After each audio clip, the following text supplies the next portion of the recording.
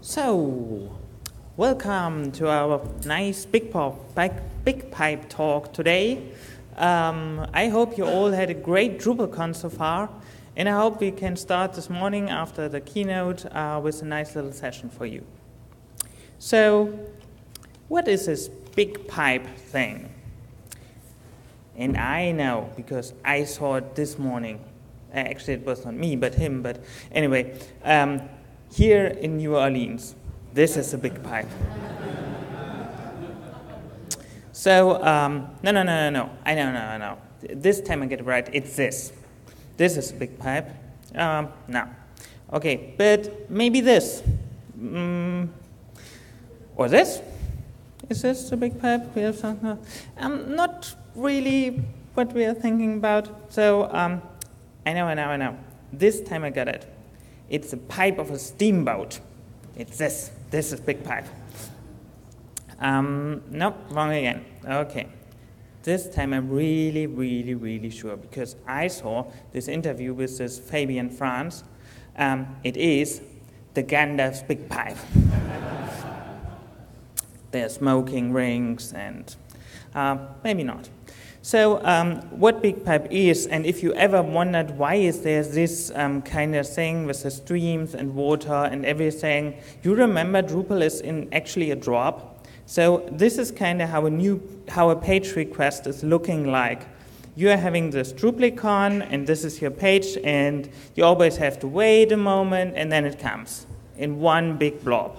So this is how page handling at the moment, Drupal 7, Drupal 8 works.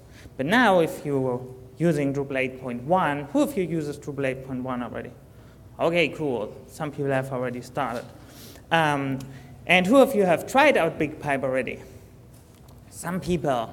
The rest, hopefully, all after the session, because it's exciting. Then this actually changes to this.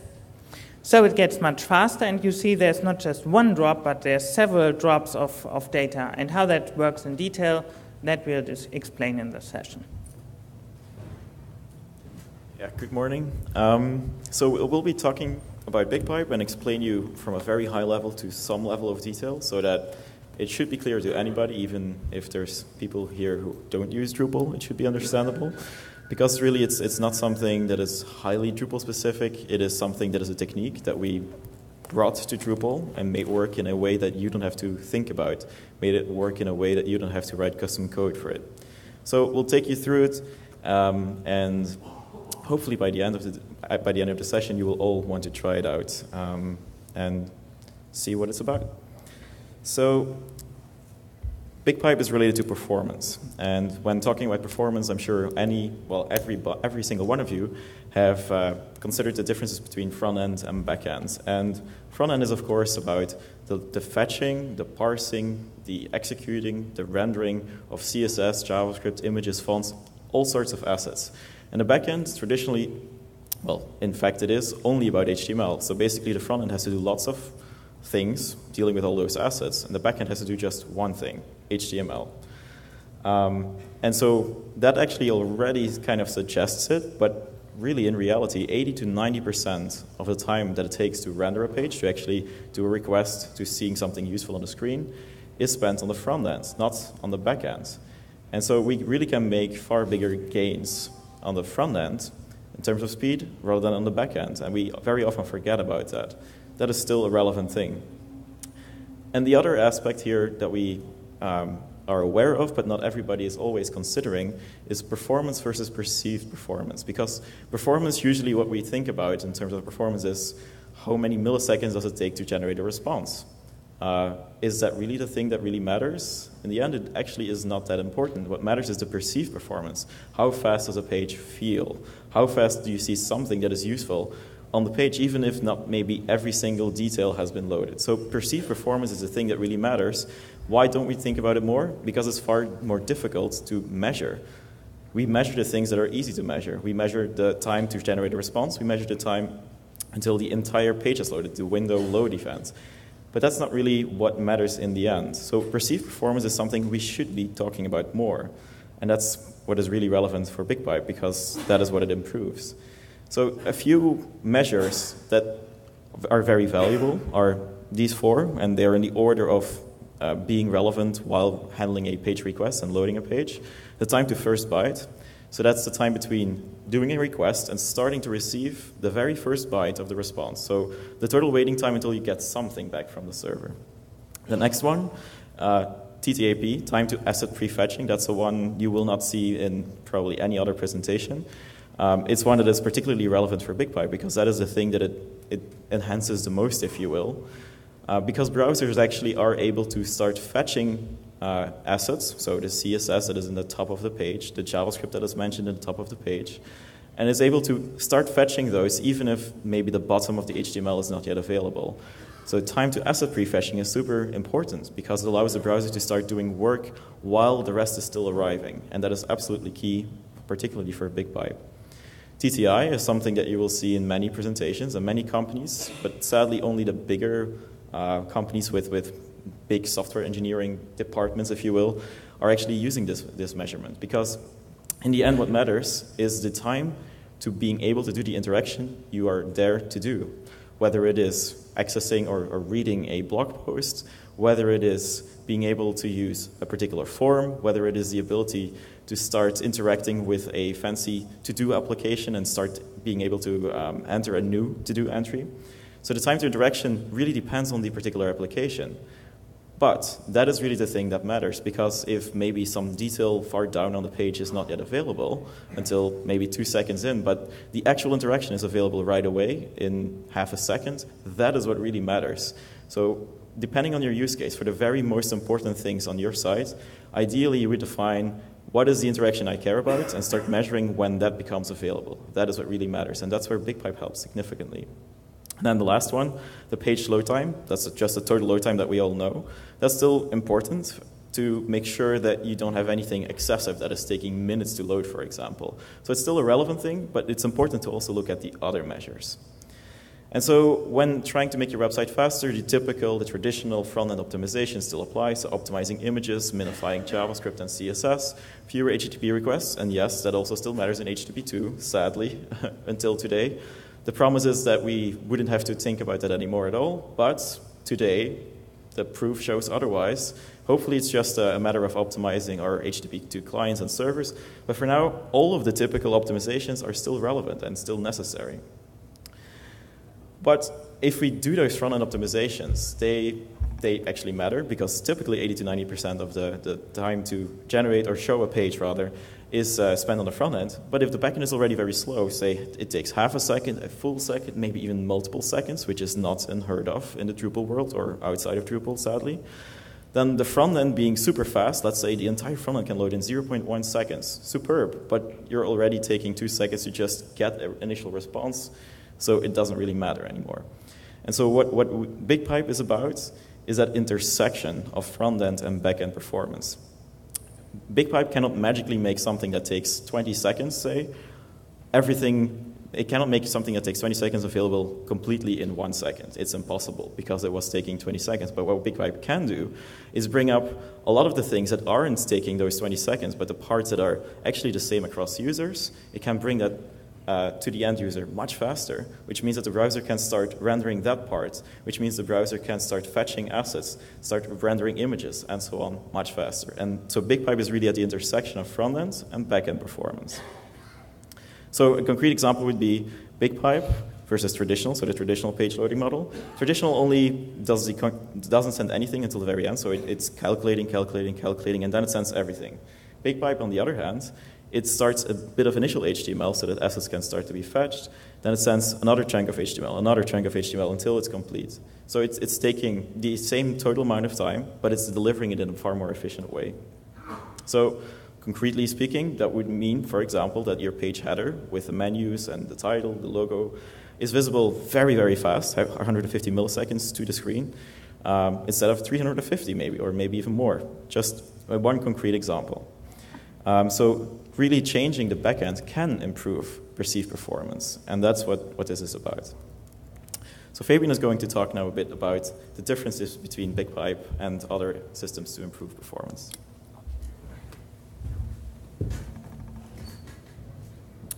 Okay, so what we are doing here is we are comparing different things.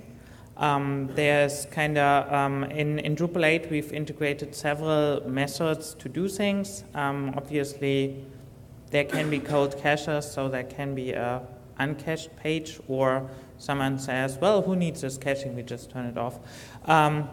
Then obviously we have the page cache, which has been in Drupal since Drupal 3.1. So that had always been kind of at the heart of Drupal.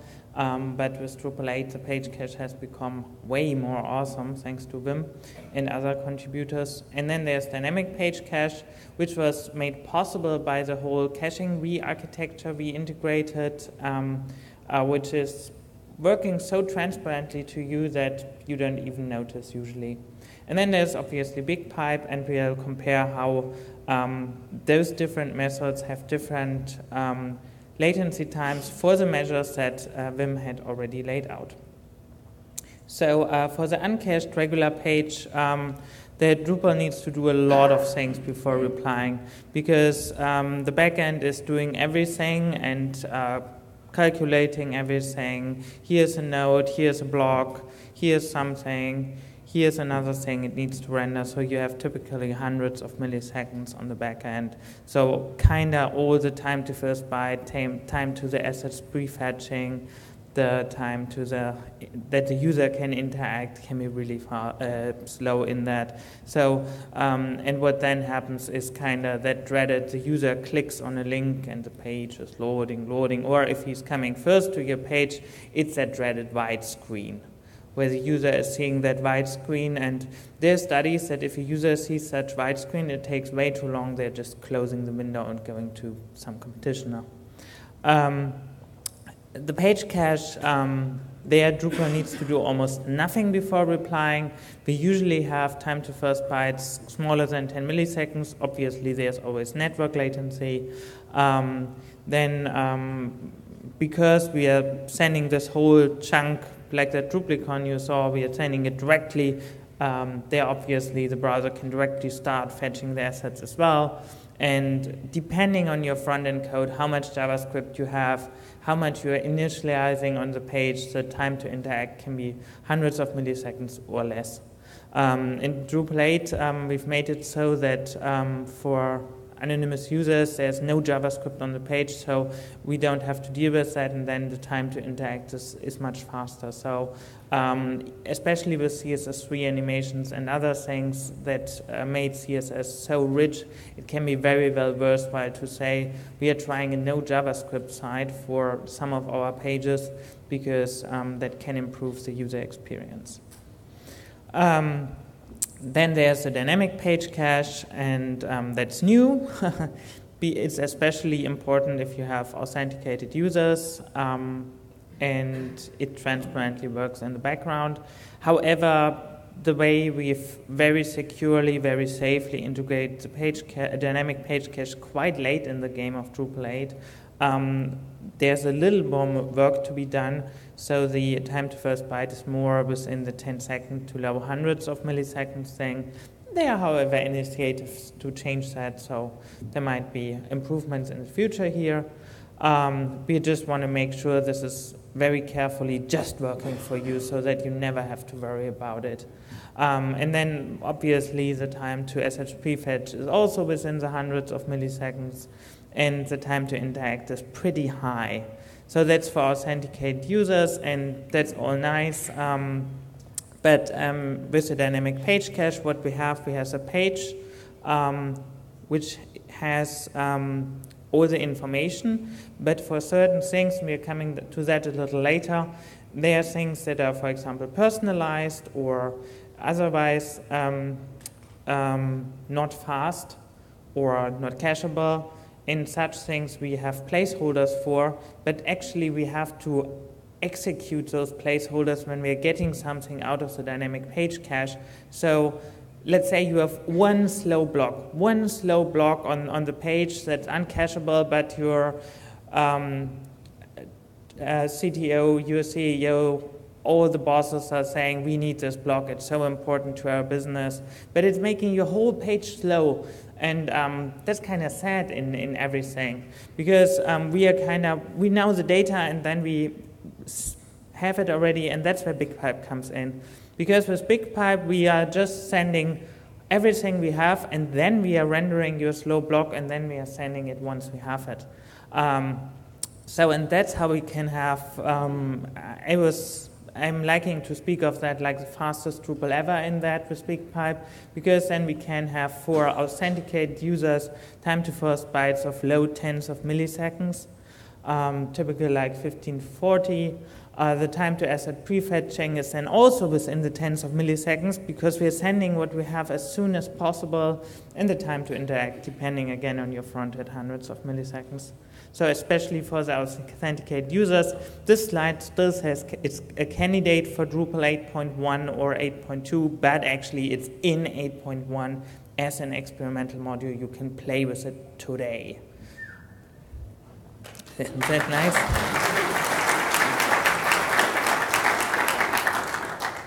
Yeah, and here's a nice little demo of BigPipe. So in this scenario, there are several things that are personalized, slow, and such, and cacheable, because on this music website, we want to give recommendations, and as Dries said in his keynote, it's always important to give much more streamlined things. But as you see, BigPipe's already there, while the traditional model is still calculating in the background. And that's what I said. There's one slow, really business important block that's making your whole site slow, but with BigPipe, you can just wait until the blocks to appear in the end. But what's a misdifference that's sometimes thought is that BigPipe is making the server response time faster. No, it's not making it faster. It takes the exact same time in the end, but we are using it more intelligently by ensuring that things we can already send, we have been sending. And that's pretty cool in that. And even if you have users, for example, accessibility concerns or such, that have JavaScript disabled, there's a BigPipe Lite version enabled within Drupal by default. Then it will, for example, just send the page to that certain block or whatever within the DOM that it can send, generate the content, and send the rest. So even with JavaScript disabled, you can re-app some of the benefits of BigPipe in that. How is it me? Okay. Okay, so at a high level, how does that whole thing work? How did we manage to do something that Facebook has been doing since 2010 and other big enterprises like LinkedIn have been starting to be doing? And I just saw on Flickr, they are also doing some BigPipe stuff now. But huge enterprises have huge budgets. How can it be that now every Drupal 8 site can profit from this by just enabling the module? And the answer to that is cacheability metadata. And that's basically dependencies. You are telling Drupal how to invalidate, when to invalidate, and how you are varying things. To get into that a little more concretely, cache tags are your data dependencies. I mean, you all know that scenario. You are having a web page, and it has this one title on all of the pages, everywhere. And now the boss comes and says, this title is totally not acceptable. But you're within a huge traffic rush because all people are visiting your website. So your only option kinda is, because you don't know where the title appears, is to do a Drupal flush all caches, drush cc all. And that obviously will lead to big problems for your visitors, because they are then like, oh my God, and Drupal needs to rebuild all the caches and it's not necessary. So how did Drupal 8 solve that? The thing is, in Drupal 8, the editor, very relaxed, goes to the node, edits the title, saves, and all pages are automatically, all blocks, all views, everything is automatically expired where that one title was, but nothing else.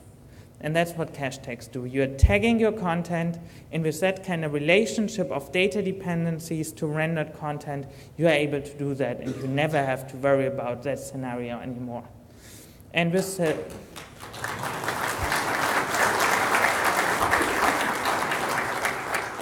And because everything in Drupal is cache tagged, the same works for your Varnish server. No more nightly cron jobs where you are going a huge list of URLs that you are clearing from a CDN, or if some people have used some big proprietary CDNs as well, then you might know that it takes like 3 to 4 hours until all edge nodes in the whole of the network are cleared, which is very bad if things happen like white bugs where a CSS file does not appear or something. And there are other CDNs, however, that have immediate invalidation, and CDNs that are supporting such called surrogate keys, like for example Fastly, which was the other one? Cloudflare. Those CDNs like Drupal is using a special module. For Fastly, you would install the Fastly module, for the Cloudflare module, and then it's sending a special header. And then again, your content editor is changing that. The CDN gets a special command, and again, you don't have to worry that that person in Asia is still seeing that old title. So again, it's kind of solved. Cache contexts are your context dependencies. If you've worked with Drupal 7, there was a possibility for blocks to specify some basic caching. You could say this is cached by user, or this is cached by permissions, this is cached by role, this is cached by URL, by page, but it was not very granular, and it was also sometimes problematic, because if you were caching one block per user, for example, then suddenly your whole page was only cacheable by user. And you could no longer really use any page cache in that. And that we solved with placeholders we're coming to a little later.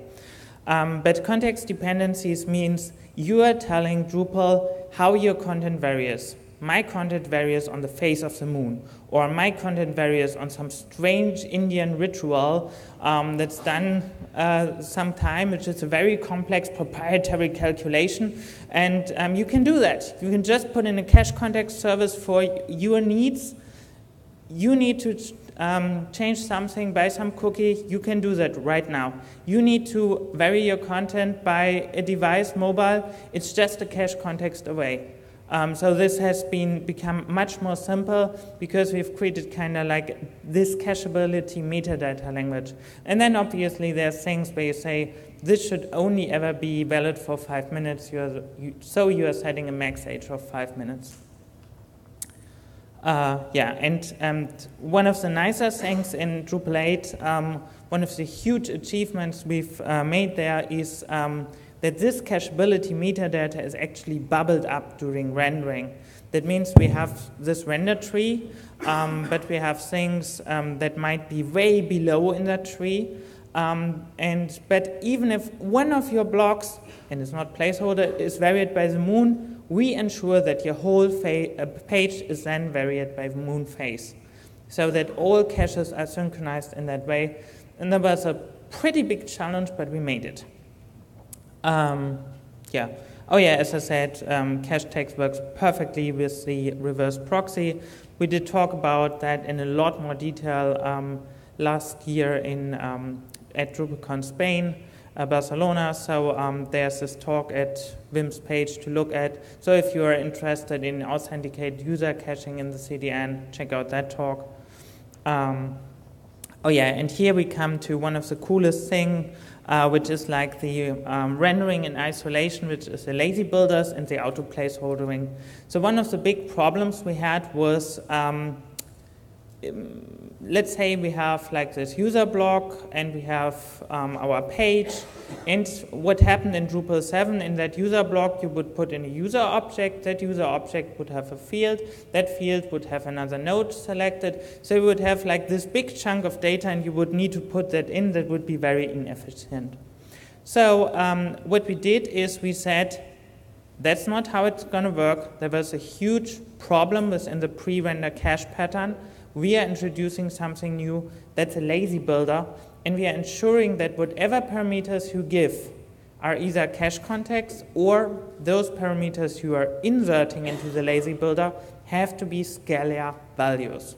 So you cannot just put in an object and everything and then say, well, Drupal will serialize that somehow and do something. But we say, if you want to render that block 1, then you have to do a lazy builder, and then you have to just put in block 1, not like a block object. And then you have to load the block object. But because we have that independence, now things like ESI get easy.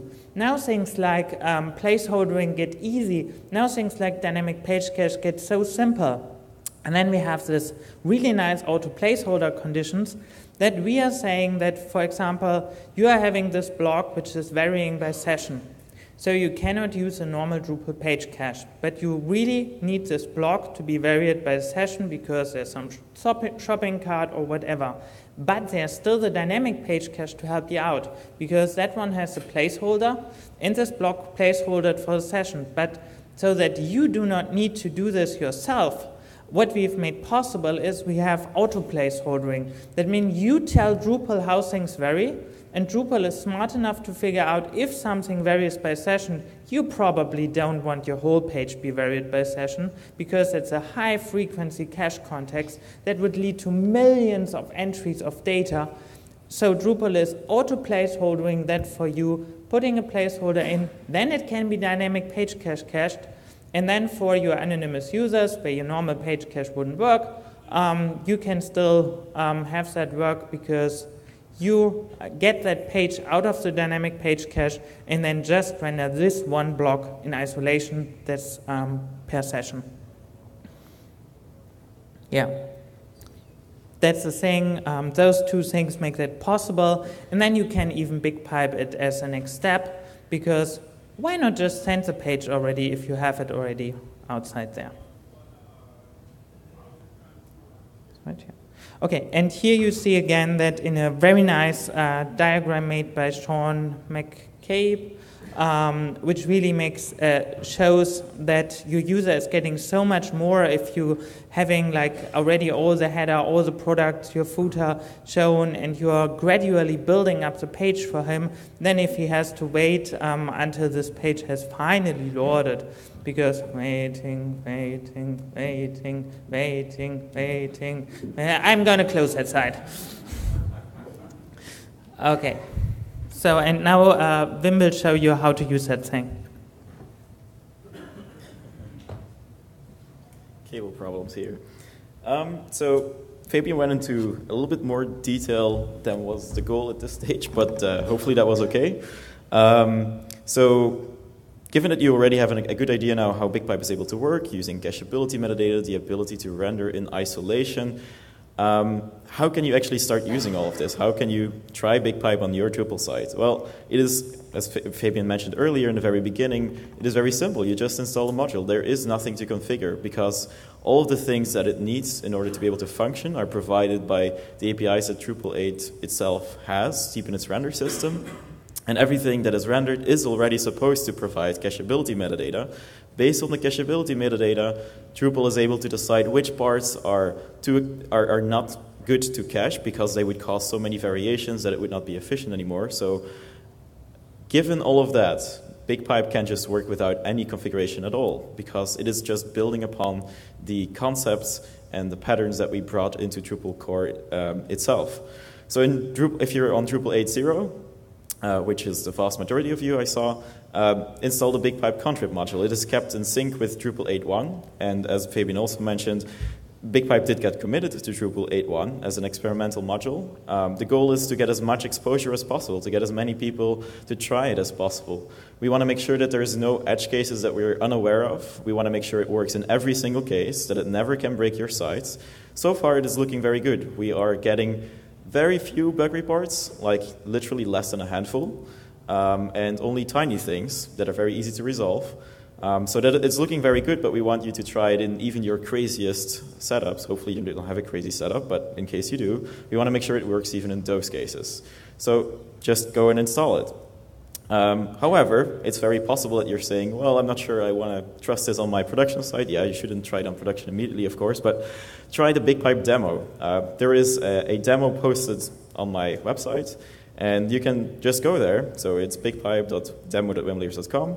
You click Start Session, because BigPipe only works for authenticated users. For anonymous users, the page cache is much faster. It's able to send a response right away, so there's no point in using BigPipe even.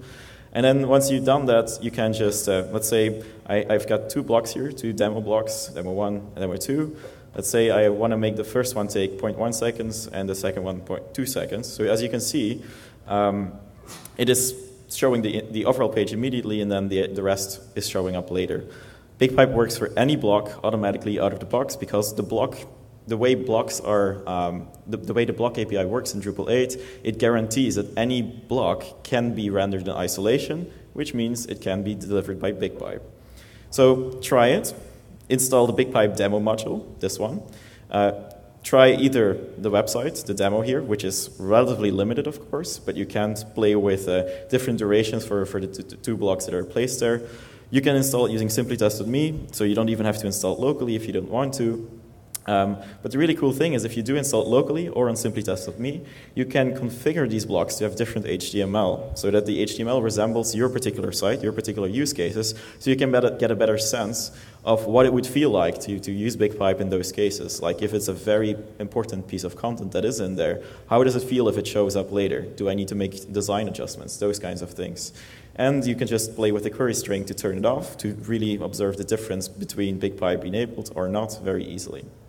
So to get started, try the BigPipe demo. But the message here is just give it a try, because you have nothing to lose. There's only 2 kind of problems that you may encounter. The first one would be jumpiness. Like, it is a valid concern that because BigPipe is causing content to show up later, well, that might cause some jumpiness depending on how your site design works. Because it's inserting content in a certain place. If the place was not reserved, it could cause some content to be pushed down. Well, in that case, you should probably make your CSS more robust, because it's not really a problem really induced by BigPipe. Usually, it is the same problem when your site is being loaded on a slower connection, on 3G, on Edge, while you're on a train. The page is loaded partially, and then more is coming, more is being received, more is being rendered, and then all things are jumping around all the time, like I just did myself. That's the thing you want to fix anyway. So if you fix it for BigPipe, it's just more prevalent, it's more easy to observe with BigPipe, but you actually should be testing with slower connections anyway, so just fix those situations, and then you don't have any problem there. The only other thing you may encounter is that something is not being delivered via BigPipe. It works automatically for any block that you create, any custom block, custom code blocks also. So in that case, I would say simulate it first in the BigPipe demo. Like the generated HTML, put that in the block, see what it feels like, and then you have a sense. But then the next step would be to fix your code and use a lazy builder, as Fabian explained. So this is pretty much the entire set of problems you could have. Either jumpiness, which is a problem you should have fixed anyway, and it makes it easier to observe it, or slow code is not being delivered by BigPipe. Well, in that case, you just need to adjust the code. But the usual case is actually you won't need to do that. So really the message is play, analyze, simulate, and adopt. Play with it to see what the difference can be. Analyze your particular site. Does it have uncacheable content? Does it have personalized content? If so, you probably want to simulate it and install the BigPipe module itself and just try it locally on a testing environment, or install the BigPipe demo module on a vanilla Drupal site and see what the difference it could make. And then when you try to adopt it, you may need to fix a bit of cacheability metadata if you have custom code and you didn't specify the correct cacheability metadata. Like, for example, if something is actually varying by user or it is varying by session, but you didn't specify that corresponding cache context, BigPipe doesn't know, Drupal doesn't know, and so it may end up caching incorrectly. Well, in that case, you need to fix that. But that's about it. So, given that you now have an idea of how to start playing with it, which is just very simple, give it a try. You don't have to do anything complex. Next step is, like, how does it actually work? How is Drupal able to do this in some more detail? So there's 4 key parts to this, and Fabian already mentioned a few. But let's put them together to have a better sense of how they actually interact with each other and how they help bring us to the point that we can do this automatically. Because as Fabian mentioned before, there's actually others. Let me go back one slide, actually, to not let you read it just yet. LinkedIn is using it. Facebook is using it. There's custom code for Scala. There is custom code you can write for Node.js, there's lots of different implementations, but the one thing they share is that you need to write custom code in order to be able to use BigPipe. You specifically, every part of the page that you want to deliver via BigPipe, you need to write custom code to mark it up in a certain special way and call special callbacks and whatnot. You don't need to do any of that in Drupal. The only thing you need to do is provide cacheability metadata and make sure it's renderable in isolation. And so that is a very key difference between other systems and Drupal, because Drupal really wants to make sure that site builders are also able to achieve cool things.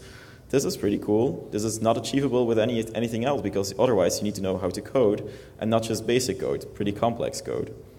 So the 4 things that are key: cacheability metadata, so the tags, context, and max age, plus bubbling, the bubbling of those 3 things. So that describes the dependencies. We need to know the dependencies in order to know whether something should be rendered later or not, whether it is personalized or not. That's what that tells us. Then the ability to render in isolation, just like you have pre-render callbacks in Drupal 7 and before, which still exists in Drupal 8, by the way. The difference between pre-render and lazy builder is at first sight small. They serve similar purposes, but the difference is that pre-render has 0 restrictions. So you can pass around objects, which means it's not actually renderable in isolation. Usually pre-render callbacks are calling into global state, and that's what prevents us from delivering it later. So lazy builder callbacks guarantee us that it can be rendered later. Auto placeholdering, if the first 2, cacheability metadata and isolated rendering, are both met, and the cacheability metadata indicates that it's poorly cacheable, so either completely not cacheable or cacheable per user, which may cause millions of variations, or varying by session, which can cause even more variations. Well, in those cases, we want to turn it into a placeholder so it doesn't slow the rest of the page down. And so auto placeholdering relies on the first 2. And then finally, placeholder strategies. So we have those placeholders already in Drupal core. Even without BigPipe, Drupal core relies on placeholders that are replaced at the very last second to be able to serve pages efficiently and cache the majority of the pages efficiently in the dynamic page cache. So by default, Drupal 8, as it does today, is it replaces the placeholders in the response just before before sending the complete response. So it has everything, the HTML ready. Let's say it took 1 second to keep it easy, to keep it simple. And then there's still a bunch of placeholders in there, like say, for example, the hi user or the shopping cart or any of those kinds of things. And then it replaces all of them and then sends the entire result in one go. That's the current strategy. But BigPipe just adds a new strategy, and the strategy is very similar. It receives the overall HTML response with still the placeholders, but it then sends it right away. It doesn't wait until every placeholder has been rendered. It sends that right away and then renders each individual placeholder, and as soon as it becomes ready, it sends it over. So that's just it. Drupal already provides the infrastructure to have different strategies. BigPipe is just an additional one.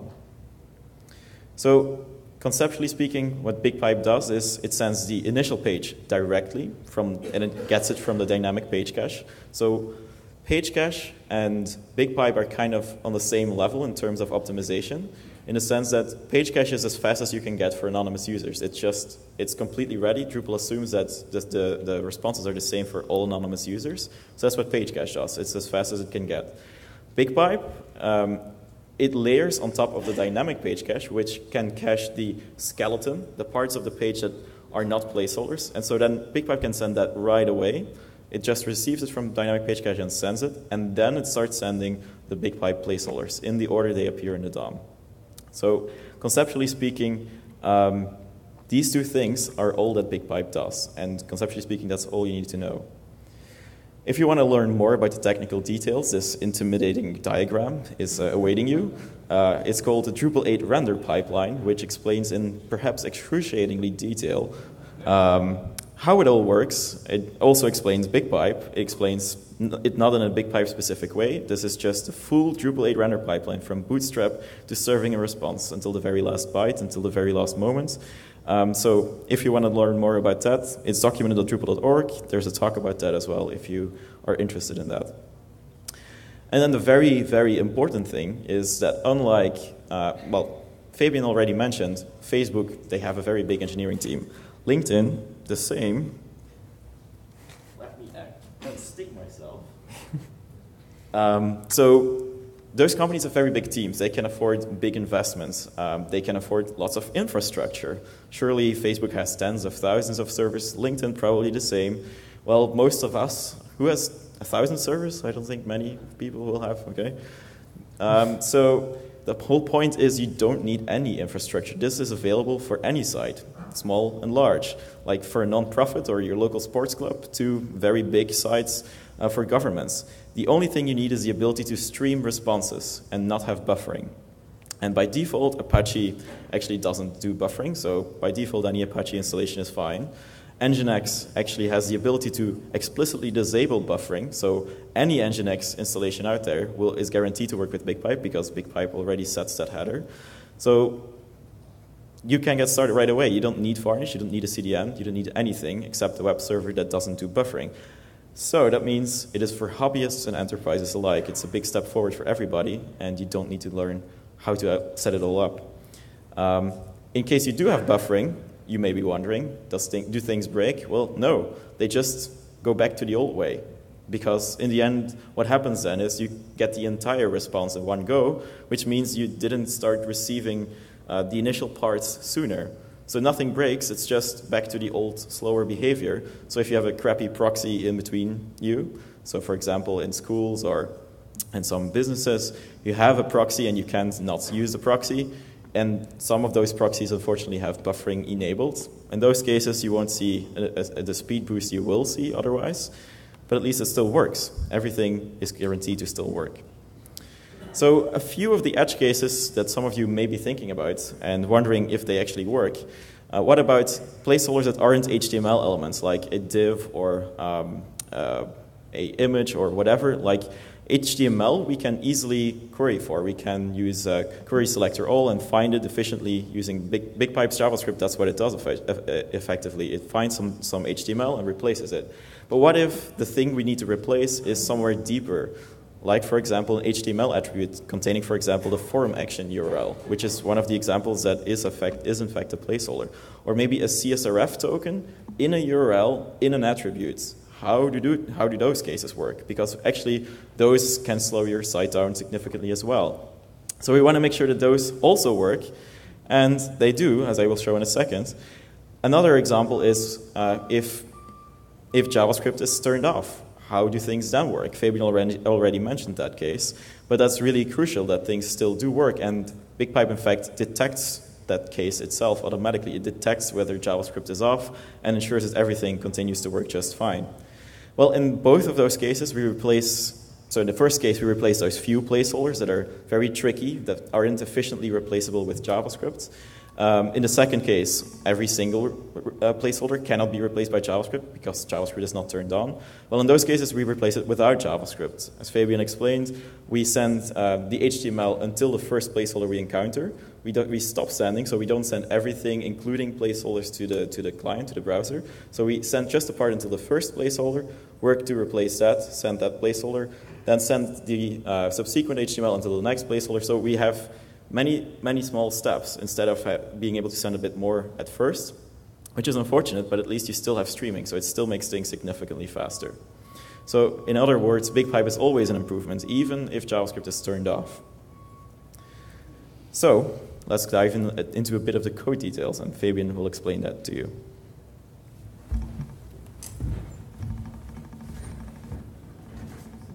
Okay, so to make your code not only BigPipe-compatible, but generically Drupal 8 compatible, you have to take care of some things. Whenever you are rendering something, you have to think of our nice little language. That's kind of the trade-off or the contract we're doing here in Drupal 8. You have to tell us what you are doing. If you have to give Drupal 8 the information so that it can do all those things for you. So in practice, there's a little thought process. You can make a habit. Whenever you are rendering something, you must think of cacheability. And when it's something that's expensive to render and it's worth caching, then you are setting cache keys on that object, obviously. So very simple, render caching, you just set the keys and it works. So, and then the other thing is, if this is varying by something, combination of permissions, URL, interface, language, whatever, then you need cache context. So user permissions, URL, just add it. Fortunately, Drupal adds it already for many things automatically. That's very similar to HTTP's vary header. And if you have something, it causes the representation of this thing you are rendering become outdated, like the editor edits the node, then you need cache tags, for example, for the node you are rendering right now. And when it becomes outdated time-wise, then you're adding a max age. The standard for that is to cache permanently.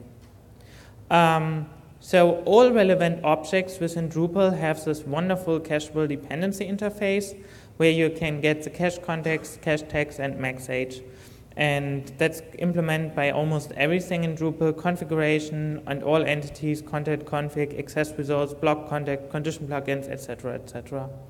So, and the other thing is you need to ensure that things are renderable in isolation. Blocks is one big use case, but you might have like more complex layouts or something where you have something that needs to be also rendered in isolation. So you have like this current temperature thing, and the temperature from satellite, to get that takes quite a lot of time because you have to get it from satellite. In this case, it would run always. So one problem was you would add a cache, but it would still run always because Drupal would just execute this kind of render array. The cache would never do anything for you because the markup has already been created. So that kind of pattern you used in Drupal 7 for that was a pre-render cache pattern. You have some function that is building the markup for you with the pre-render, and you're setting the cache with the keys and the max age. So now the temp from satellite runs only if there's a cache miss, but it's not isolated because it can do anything in build. I could put in like a big object from the database, and that way it depends on something. So if you want to have it isolate, the way to go is to replace the pre-render with a lazy builder. And you see the lazy builder, you're setting like, it's like a callback like you used to. You have a function, and then you have the parameters. And the parameters we are guaranteeing that need to be scalar. So that's how you do that. So because all the calculations happen in the callback, there's no more objects you are passing in, there's just scalar values, and that's very, very important because we need to cache whatever you are seeing here. We need to put that into the database, and you have to think, if you don't want that to be big, then make it small. So once it's isolated and deferrable, then we can BigPipe it. Yeah, and there's a nice little developer tool Wim wrote.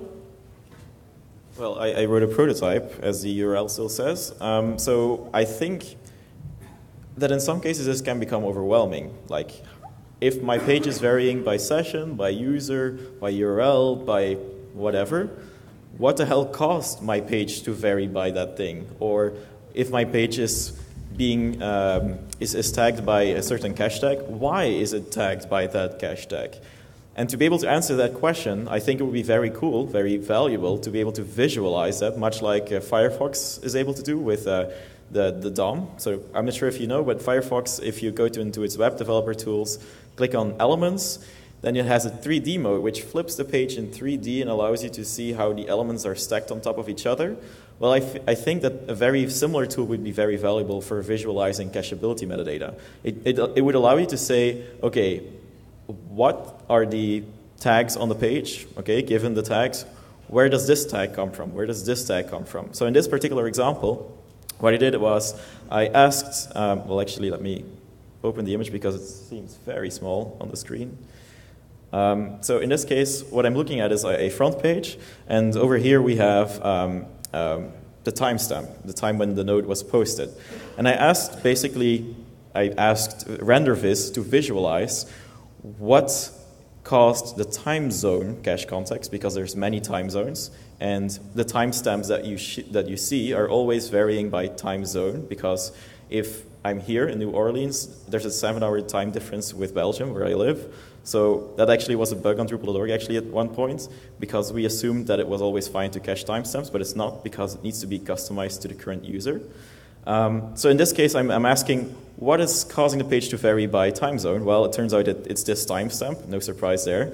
I asked it to visualize how the time zone cache context, the first time it was used, is bubbled up. Well, actually, it's used here, and it's a field that is rendered as part of the node. This is the node, the outline of the node, and the node is part of a view, so it bubbles up to the entire view. The view sadly still has several layers of divs and containers, so you see 3 outline containers, and then it bubbles up to the entire page level. And so being able to ask such questions and see what thing is causing a certain lack of cacheability or poor cacheability, I think is very valuable.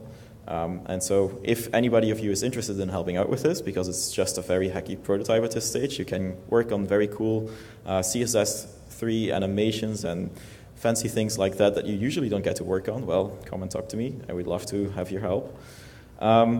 So now that you have a good idea of how BigPipe works, now that you have a good idea of how it is able to work, what you can do with it, what you can expect from it, what are some other possibilities? Well, we could add more placeholder strategies. As I mentioned before, there's a default one which Drupal core uses, and then BigPipe is a new one. But we could add more, like ESI. There's no reason why we couldn't have an ESI strategy. The downside of ESI is, of course, that you need additional infrastructure, which is not the case for BigPipe. Another thing that could be very interesting, based on all of this work, is something like turbolinks, where we would only load the difference between the current page and the next page. And we could do that because we have the cacheability metadata, so we know which parts are actually page-specific and which ones aren't, so we can figure out which parts should actually be the same on this page and the next, so we can figure out which aren't, so that we only load those. So that's a pretty cool possibility. Service workers, that would be very cool. Service workers are basically Varnish, a reverse proxy on the client that you can control with your JavaScript code. So you can fully control what gets actually to the network, because there is something in between the browser and the actual network. And given that cacheability metadata, we could automatically ensure that whatever the service worker has cached in terms of responses is invalidated when necessary. For example, if it has cached the entire response for node 5 and node 5 is updated, it would be able to be notified node 5 has been updated, and that would allow it to work very efficiently. And that's just a handful of the number of possibilities. Yeah, and now Wim will show you something that you've not seen before, because he actually made something like turbolinks possible, and that is coming now. Thanks for the dramatic introduction. So it was actually first called turbolinks, but the turbolinks people didn't quite like it, so we had to rename it, and we called it refreshless. It is turbolinks, but better, to the extent that it is actually able to work automatically. You don't have to write any custom code. You don't have to do any integration, because it is able to once again reuse that cacheability metadata that Drupal is already providing.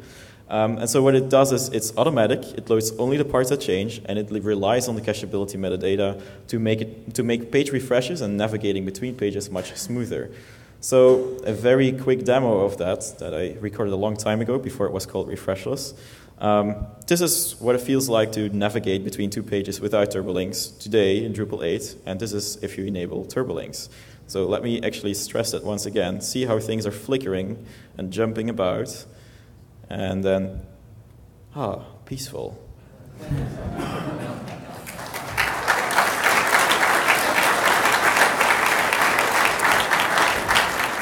And turbolinks obviously has another advantage, because we are sending way less data over the network for that, because we are only sending those parts that actually have changed. So there's also some advantage there.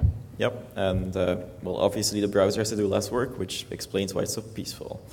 And refreshless is something you can use and try today. Again, zero configuration, just download it and install it. It's in alpha state at this point. It is not perfect yet, but it's getting there. It is approaching beta level stability, but there is no consequences for it. You can install it and immediately remove it and give it a try. I welcome all feedback. And with that, we've had everything. So try BigPipe, try the demo, install it, give it a try, give feedback, so that we can make it a stable module in Drupal 8.2, hey, hopefully, otherwise 8.3 maybe. and then everybody can benefit. Thank you.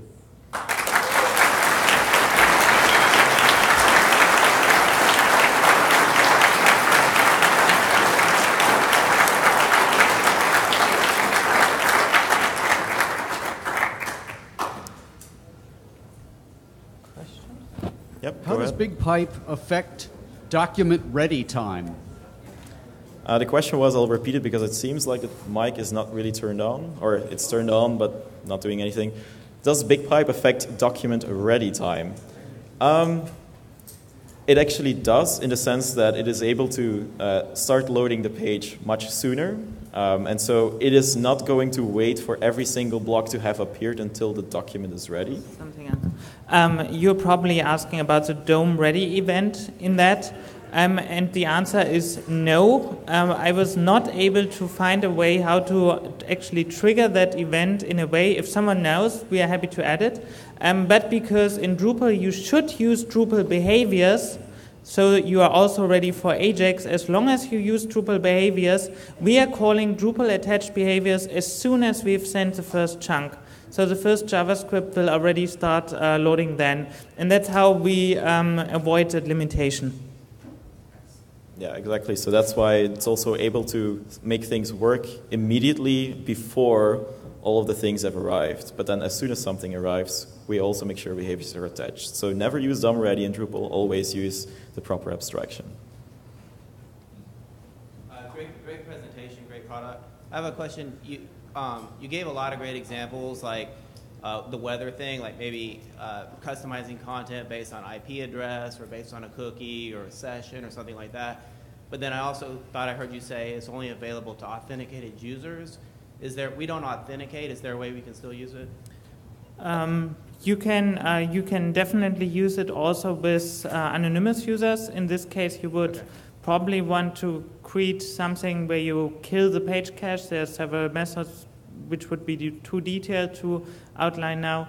But the trick is kind of the only thing you need to do. You create a new cache context, my crazy thing.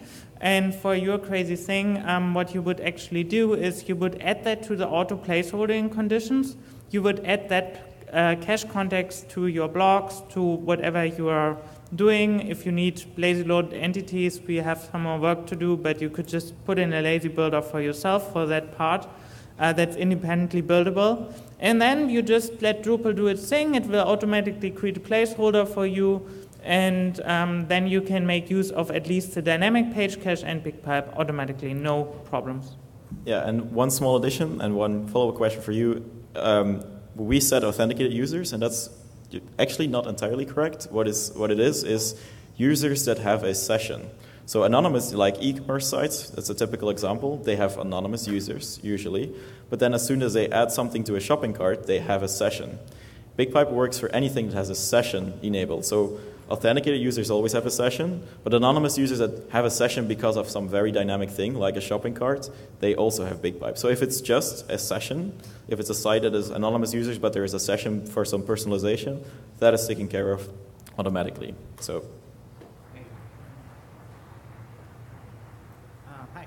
You said there's a different way that it works but it's still doing something if JavaScript is disabled. I was wondering how it detects that in order to know what to send. Are you going to show the code? Yeah. Okay. Yeah, this is how it works. So what it does is, so the no script tag, that is something that wraps any HTML that is only relevant and that will be interpreted by a browser if no scripts are available, so if JavaScript is turned off. So that means that this meta tag, which causes a redirect to a URL that sets a Node.js cookie, this is only interpreted and seen by a browser if JavaScript is turned off. So when JavaScript is turned off, the first time you hit it with a browser that has JavaScript turned off, it follows a redirect, sets a cookie that is not used for anything except Node.js. And then it knows that JavaScript is turned off on the server side. Does the BigPipe work on admin pages? And it doesn't even make sense to have it for there. it should work on admin pages, and it does not make total sense, but for example, at the moment, forms are not cached. So if you have a comment form, that would, for example, come later in that. So. Hi, are you aware, or did you use at all, any type of tool or methodology for reliably and objectively testing TTI? It seems very subjective. Am I wrong? It's a very good question. So the question is what is basically the best way to measure TTI in an objective way that is reliable? That's a very good question. The only way that I personally know of is to use, basically inject in the right place in the HTML a piece of JavaScript, a little bit piece of JavaScript that marks that time, because there is a resource timing and web performance timing specs that are supported by all browsers nowadays. And that allows you to measure that allows you to add custom metrics for performance. And that is the best way I know of, but probably in your case you have some interactive JavaScript and you can run that measurement code just when your JavaScript has finished initializing. However, time to first byte is a pretty good measure, kind of in. It usually did match quite well. At least browser timing, time to first byte is giving you an idea of what the time to interact could be in that. But yeah. It really depends. Yeah, okay. A JavaScript that you're creating a timing event with is still more accurate. That's true. I've got two questions. The first one is, I've been working on some large governmental websites that have thousands of static pages, like news releases, government publications, and they use Akamai caching for that, which makes it very fast, because they're just all static. Would this eliminate the need for the Akamai in every case, or maybe would you still use it for something like that? It sounds like those pages are all static, so it's the same for everybody. So I don't think you would be gaining much with BigPipe specifically, but the other things, the cache tags and so on, that is what would allow Akamai to be invalidated more efficiently and precisely. So it would allow you to solve the problems of the time between publishing something and actually seeing it as the end user, but that's not really what you're asking. You're asking, can I remove Akamai because this would solve it? Well, it really depends also on the latency between where your server is at and where the user is at. So there is no clear answer. Basically. Well, I would rather say the answer is no, because Akamai is scaling for thousands of users, and this does not solve that problem of distributed global things in that. This is really for the personalized experiences, and for such Akamai solutions that are customized, I know that Akamai has some solutions for that. Usually you would still use Ajax for that and to get in the personalized parts. And while Drupal 8 can help with that, with other things that we have been doing, not specifically with that use case where things are like that. And my other question, and this is something that's always bothered me, I've always thought that a lot of web pages would have like a bunch of links on them, and people often go to one page, then they go to another page. But you can often predict what page they're going to go to. I mean, you might have a page that like 50% of the people that go to that page also go to this, they click in this link and go to this next page. Why not? Is there a way to like preload that intelligently? Or yes, something? Well, intelligently is a very difficult answer. The answer to, is it possible? Yes, and actually I think at this point almost every browser supports it. I forget the exact name, but in the head of the HTML you can specify a link tag that says prefetch this page, so that if the user actually goes there, the browser has already fetched everything, and at this point it's even possible to have it pre-rendered, so that you click it and it's there immediately. That part is possible, so you should look it up, and I'm sure you will find it. The exact name of how to do it. It's not much code. You just have to use the right notation. But the tricky thing is, of course, determining what is going to be the most popular thing. So intelligently, you would need to look at your traffic logs, I would say. And you probably won't be able to do such an optimization for every page, but for a landing page that has the majority of people going to a certain next page, there you could just do that. And as that secondary page is preloaded, BigPipe would help load it faster? Well, it would still have the same benefit as it would have for any other page. But in your case, you're asking, can I make it ready right away? Which browsers have a solution for? So BigPipe would still help, but it wouldn't help quite as much as just using the complete prefetching and pre-rendering that a browser can do nowadays. Great, thanks. So I do technical SEO, so I'm concerned about what the crawler sees and its behavior. And I know, we're not going to send personalized content to a crawler, obviously, but I'm curious about the no script and the meta refresh, because we don't like to send crawlers to weird places, right? Have you looked at that at all? So we would only send this JavaScript with a meta refresh when the user actually has a session. Most crawlers don't have a session. Okay. As we said, we are still debating internally for BigPipe for our anonymous users. It's possible, we'll probably make it possible, but maybe not enabled by default, but more making an opt-in thing for sites that have that specific need. But because most Google crawlers are pretty anonymous, that should never affect them. Okay, you don't think they would execute that? Right, as long as they don't have a session, BigPipe is not enabled, and therefore they won't get any of the special behavior. So first of all, thanks guys, this is really awesome stuff. Coming at it from a front-end point of view, I have a couple questions though. Going back to what you're saying about the jumpiness, do you have any actual recommendations to how to make the CSS more robust? I'm thinking in terms of, because I don't really understand caching that well for Drupal 8. Inside a block, you have CSS and divs and things. Is that all cached, and is that all that replaced in the placeholder, or is the placeholder inside those little divs that gets replaced? Like, are you replacing content or the entire block? In this case, the entire block is replaced. There's a div. We have an open issue that you all can contribute to if you want, where we are integrating BigPipe with the theme system, so you can have templates, and then you can have Instagram did it like this little previews. You could, for example, say, I create this kind of layout or block layout I want here. I put in like an image, or I put in like some markup that's kind of the placeholder, maybe some little spinner, and then you can avoid the jumpiness also. And when your content arrived, it gets replaced. But yeah, that's kind of the idea of where we're going. We are also debating if we have an outdated version of the page, that we could send that with some special class, outdated, to that template, and the template could decide, oh, I want to show the old version of that page actually. So that would be another possibility to avoid some jumpiness, because some content might not change as much as that it would be a problem. So, but there's still solutions in the works and debates around that. And obviously, if you have an inspiration, come to us, open an issue, and there's a lot to research. First, a great session, very good information.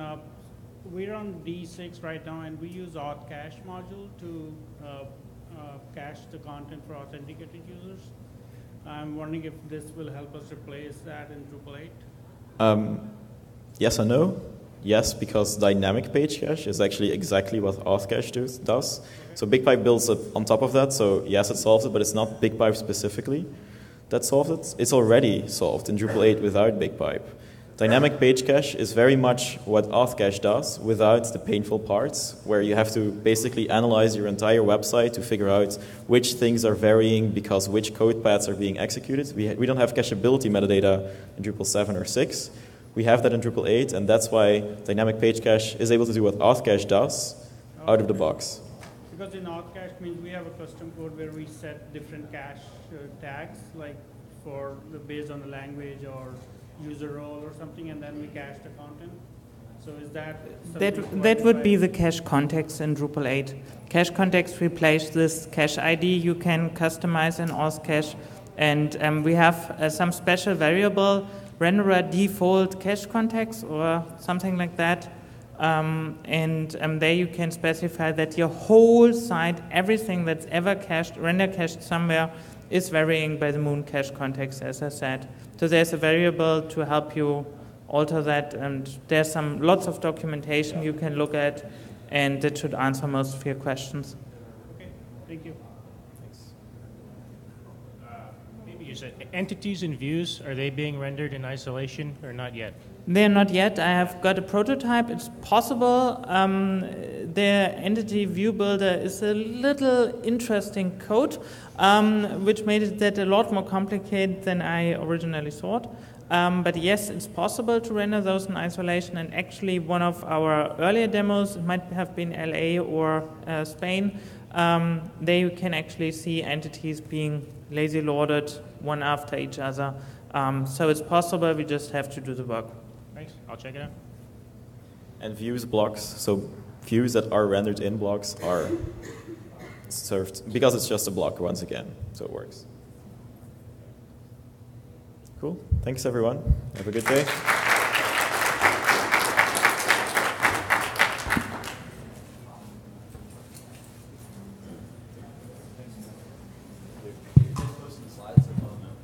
He will. Actually, yes, I'm going to do that right now. So I actually had it ready. I just need to hit the publish button.